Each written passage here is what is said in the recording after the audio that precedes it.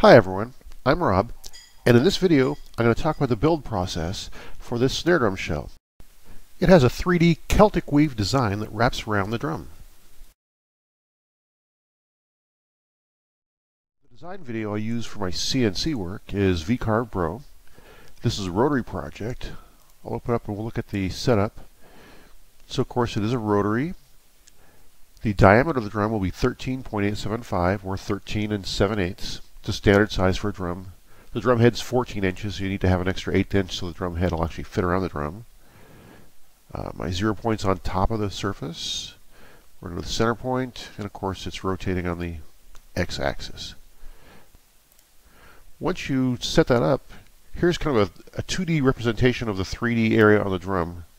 It'll make more sense in a little bit. For a 3D design, we'll be using a dish, which this makes, it's just a cutout right here, a nice rounded bottom, and then we'll put inside that the 3D weave. You can see that there. And then we'll have a box around it. This will make more sense later too. Here will be the lug holes. Here's the snare butt plate that sticks out a little bit, and then on each end you'll see here where the snare drum throw goes. On each side we cut out like that, a little island that sticks up. Okay, now we'll go over to where we create the tool paths. So the first step, that's easier just to show you what it looks like. So we'll go to what it's going to look like. I will preview that one. Again, here's a kind of 2D representation. It'll round it out. So that's our basic shape right now. If I zoom in here, this is a sharp edge straight up and down right here. I want to bevel that. So I'm going to add a 90-degree V-bit around here, and that'll round those edges. So let's preview that one now. A nice round on that. And then I will add the lug holes. Preview that. And there are the lug holes. So now we can get a pretty good idea what it's going to look like when we're done. Here's where the snare drum through will be. Nice rounded, beveled edge, not rounded, beveled edge here. And the exact opposite side. Here's that little edge for the snare butt plate. So, okay, that's all the design process. Let's go to the next step. These are the strips of wood, or staves, as they're officially called, that will become the drum in the end. They have a 9-degree edge on each side, and there are 40 edges. There's 20 strips. 2 times sides on each one. So 40 strips at 9 degrees equals 360 degrees. Wow, math in action. Here the staves are laid out end to end like they will be in the drum. I simply glue each joint, then roll them up using a metal clamp to hold them in place nice and tight while the glue dries. And here are a few shots after it's clamped up. The glue is drying. Wait 24 hours before I unclamp it and throw it on the machine. And yes, those clamps are just big hose clamps, or AC duct clamps technically at Home Depot. Do a good job of holding it nice and tight. And now it's time to skim the outside of the drum. Each pass or rotation, it takes off only 1/100th of an inch, so it does take quite a while to do, up to an hour usually. The good thing is, taking off that little bit, it leaves a really smooth surface. Little sanding needs to be done in the end. Okay, so I've slowed down the video so we can look at the screen on the CNC machine to see what these numbers actually mean. X, or the x-axis, is the movement from left to right on the machine, so we've gone 3/10 of an inch so far right now. This machine doesn't actually have a y-axis, so the y number is irrelevant. Z shows us cutting a 1/16 of an inch in depth. That one will not change the hook cut, so that one is kind of irrelevant again. And the a-axis is the rotation, or angle, by chance works out to be a, but not planned. So as you can see, it's 6,300 degrees right now. 360 degrees is a circle, so that's how many circles we've done so far.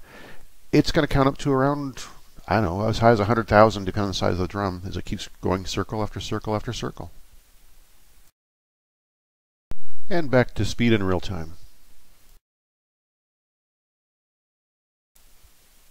And now to 16 times actual speed, so the video won't last hours and hours.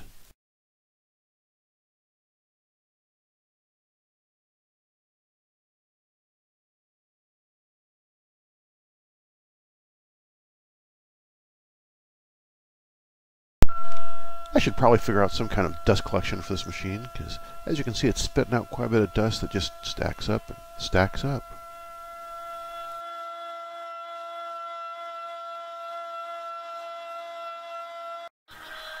And now it's time for the 3D toolpaths. As you can see, it just passes back and forth on the x-axis there. So each time it goes a pass, it's 3.5 inches basically. The drum turns 1/100 of an inch. It comes out to a small percentage of a degree. I'll speed it up here so we can again see some movement. That's 16 times speed, by the way. It takes about 4 hours to do the whole drum.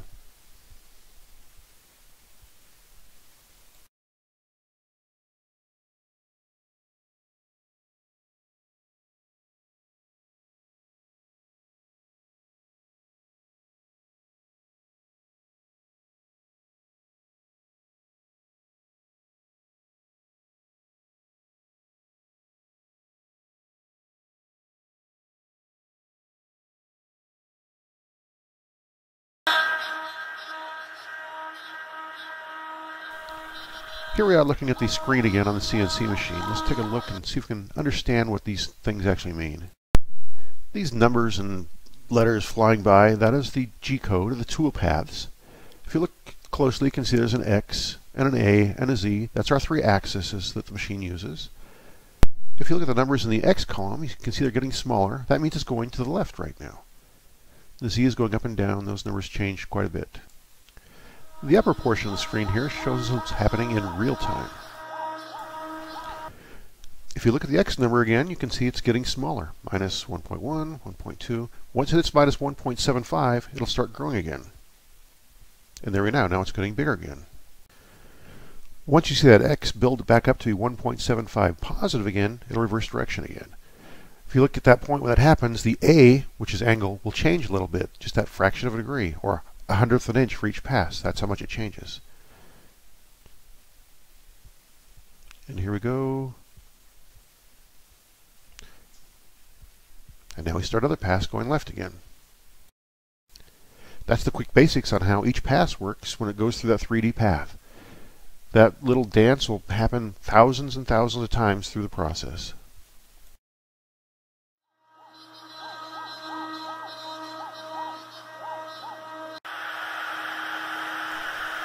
And now we fast forward past all the 3D cutting. It's time to drill the holes for the lugs. You'll notice it goes down, drills a little bit, retracts back up, lets the sawdust out, does it again, again. It's called pecking, pecks. It removes all the sawdust out of the hole as you're drilling. If you have too much sawdust in the hole as you're drilling, it causes heat, of course, friction. It can ruin a drill bit by getting too hot, or in a worst case scenario, you can actually start a fire if you're not careful.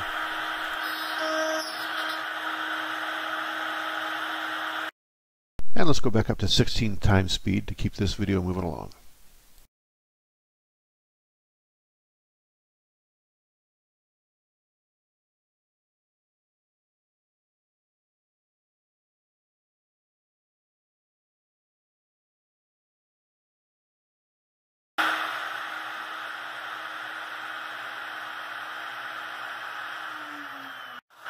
And one of the last steps for the exterior of the drum is to put that beveled edge on those edges around the lugs and the snare through island here.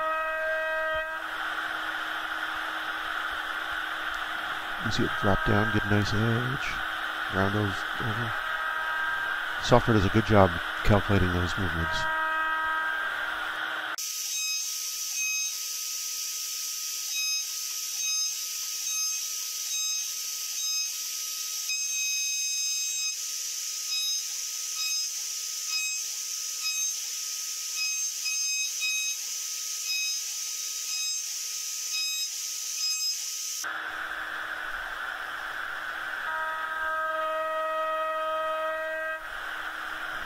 If you look on the left side of the video, you can see a ring that goes all over the drum. That'll be used in the next video, where I'll use a flush trim router bit to cut that edge all the way around the drum and get a nice clean edge.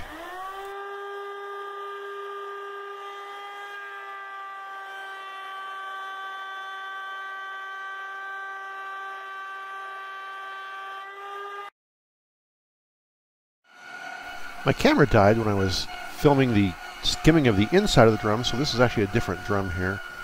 And this is just the first pass going through, or early pass. But that's the process to skim the inside of the drum.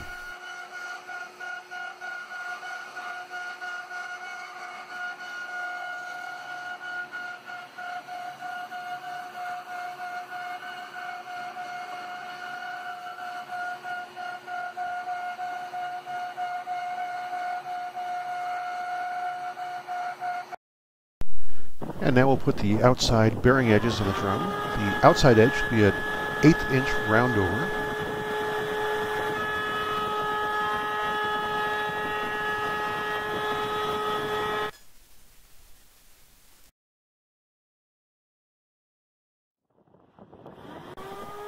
And now I'm putting a 45-degree edge on the inside of the drum.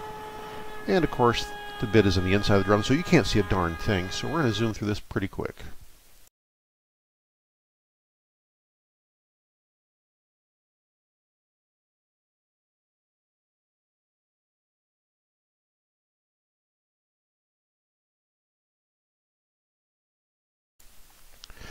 And here the shell is when I'm pretty much finished with it. The wood type is beech, and I have Danish oil as a finish so far. I will add a clear coat finish to it on top, and that'll complete the shell.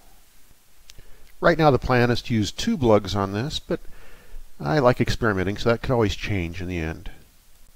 If you've enjoyed this video, I encourage you to click the like button. Thanks for watching.